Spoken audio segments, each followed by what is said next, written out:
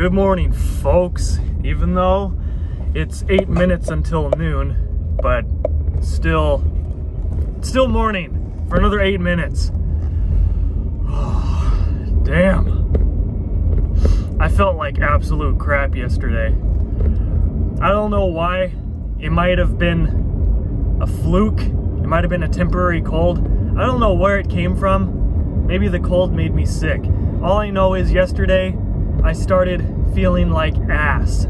Like on top of my bowel problem symptoms that I usually have to put up with, which usually involves feeling drained and lightheaded, and apparently lately having anxiety problems more than usual.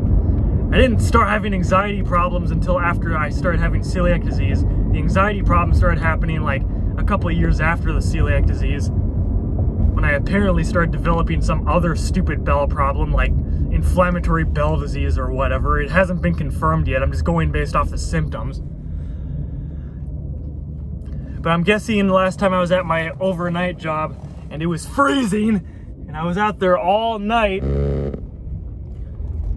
all I had was a hoodie.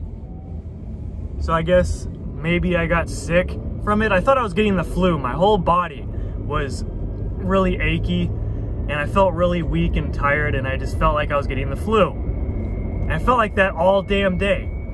And then finally at like the end of the day, later at night, I decided to just take one pain pill.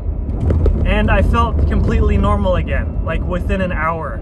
It's like, why, if I would have known one damn pain pill would make that big of a difference and pretty much make me not even feel sick anymore, why the hell didn't I take that in the first place?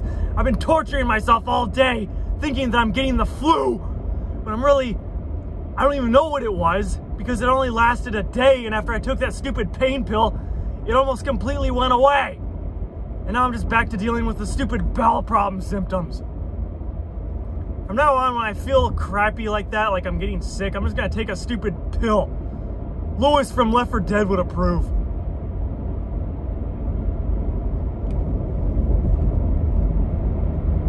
Screw you!